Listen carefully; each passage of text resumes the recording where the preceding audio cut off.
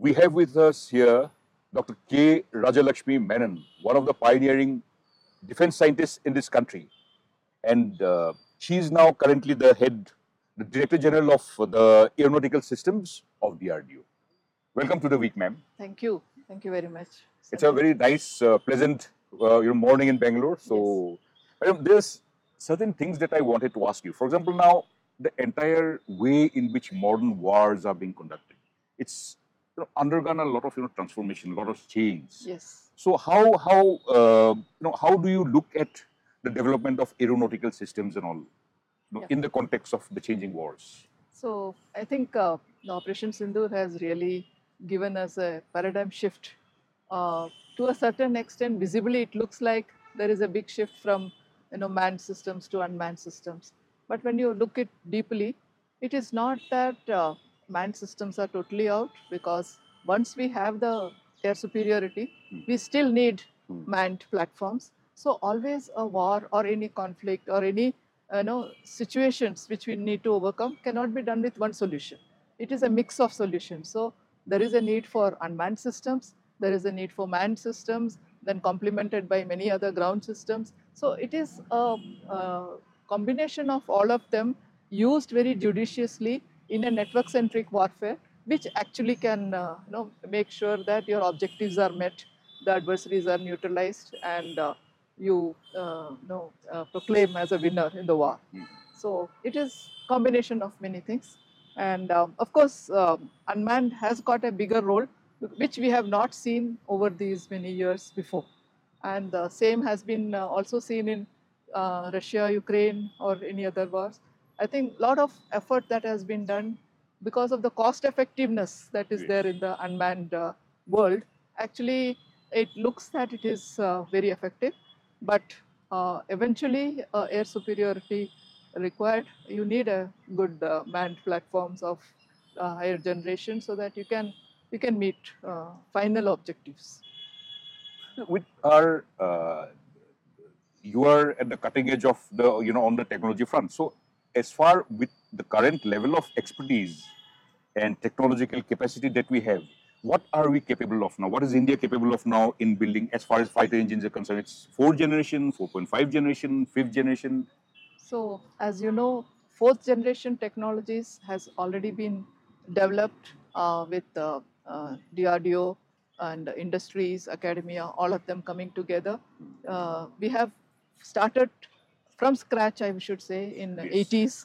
And from that, what we have come up to, having all the technologies for 4th generation is an achievement by itself.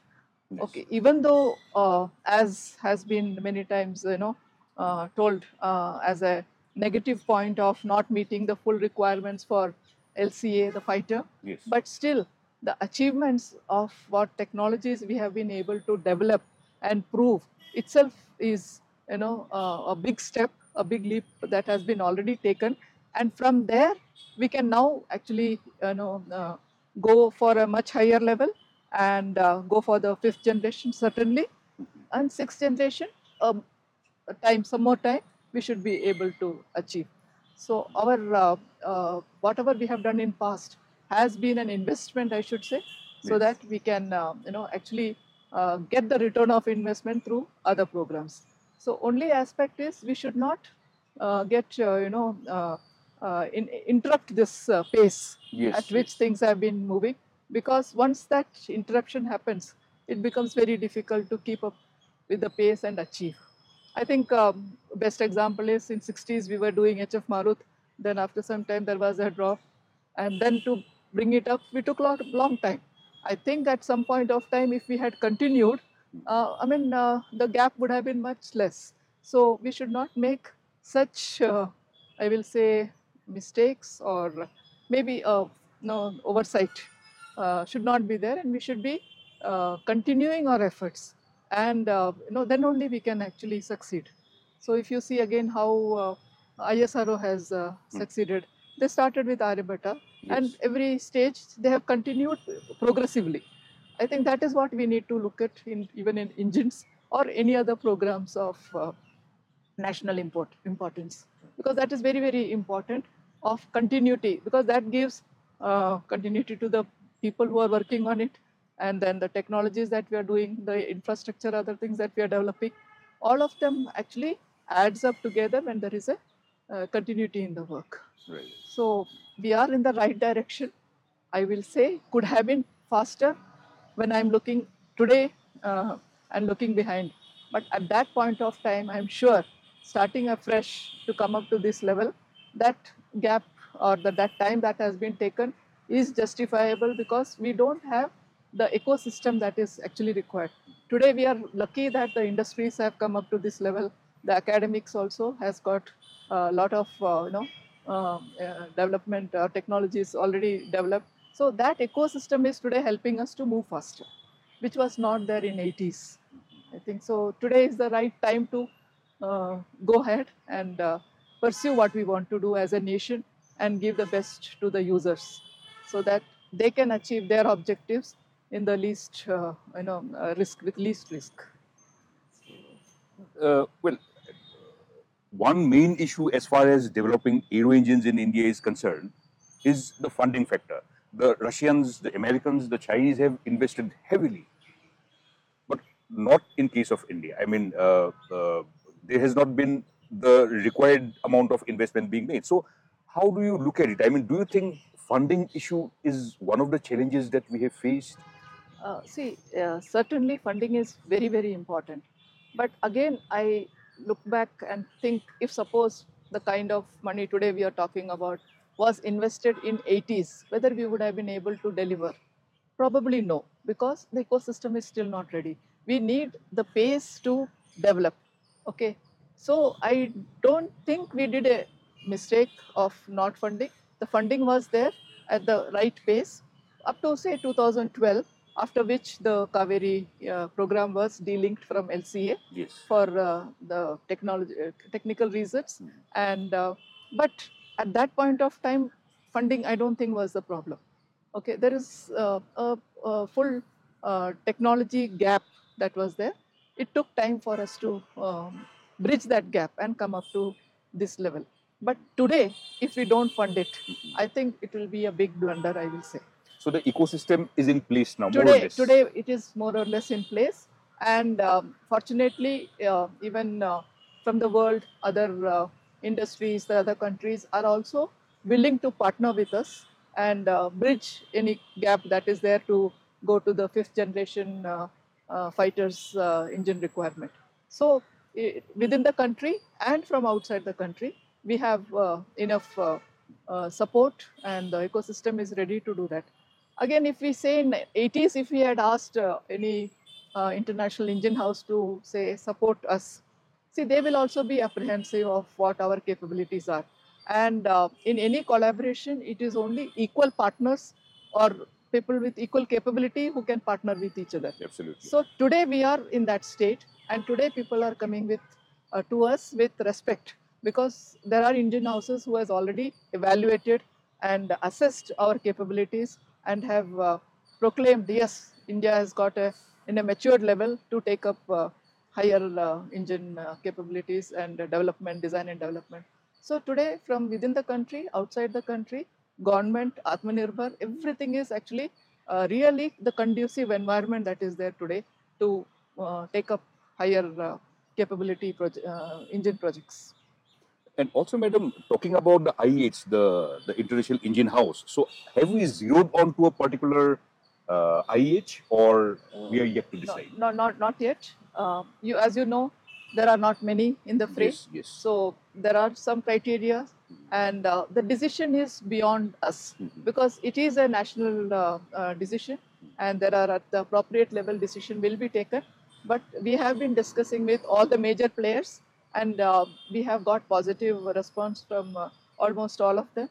And at the right point of time, we will be submitting the papers, taking the right decision, and then going as per whatever is the Is there a timeline for that, madam, to decide which IH? See, the best thing that has happened now is we have been given a go ahead to put up the note. Okay. So I think, and that we will do very fast.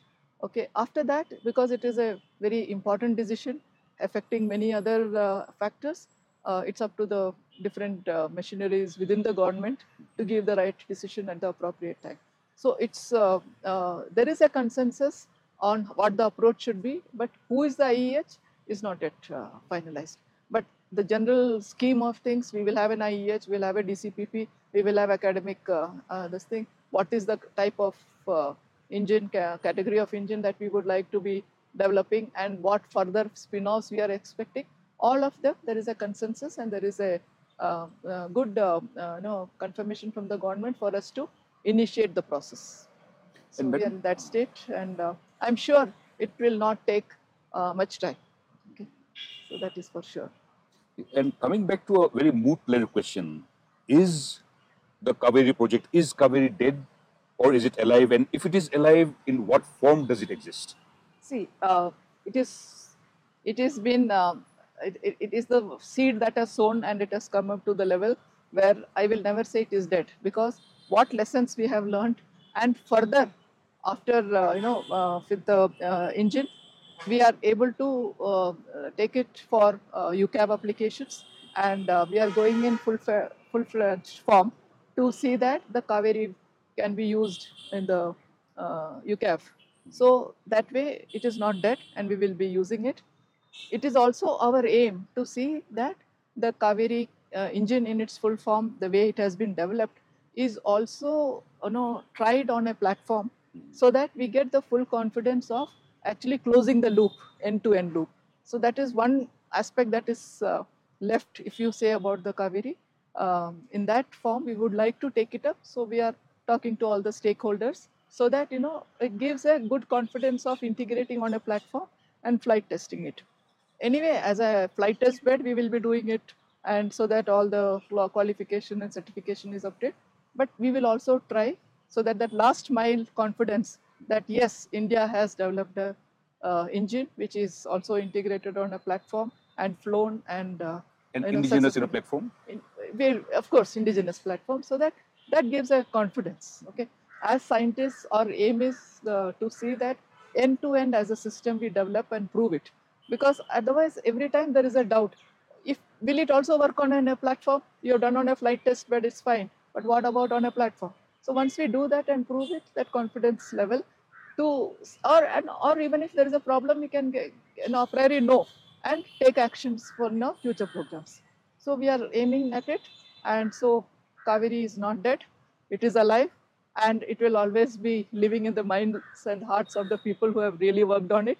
And I'm sure the nation will be proud of Kaveri engine, the program that has been taken up by GTRE, DRDO, in with all the stakeholders, academia, industries.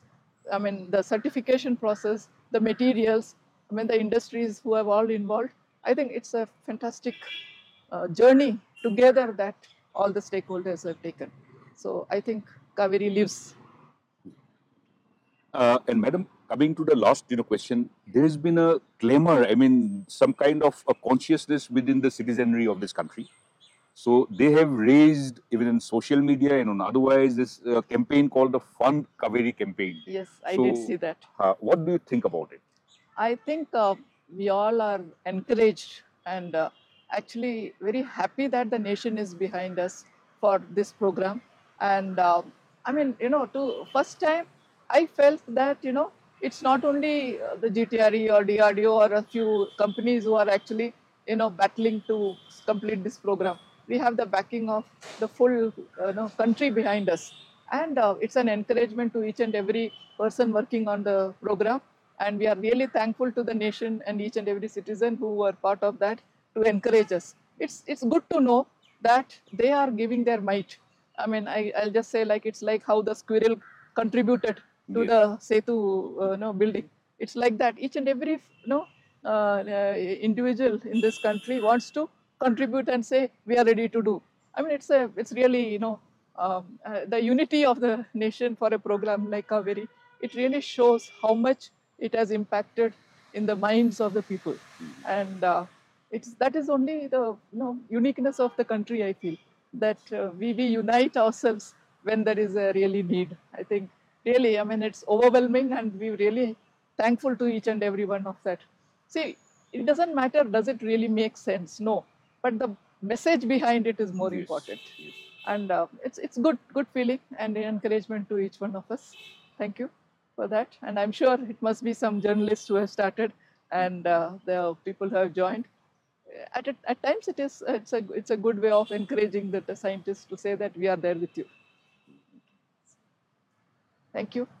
Thank you so much, and from the week, thank you so much, ma'am, Thank you. and wish you all the best in all future endeavors. So, as usual, thank you very much. And it's only when we get good feedback in the media that we will also get, we really want good talent to come to DRDO and their in engine programs. So I'm sure it is only with the articles that you write can motivate the minds and they ignite the minds of youngsters and work towards programs of national importance. Thank you very much. Thank you so much, Thank you. ma'am.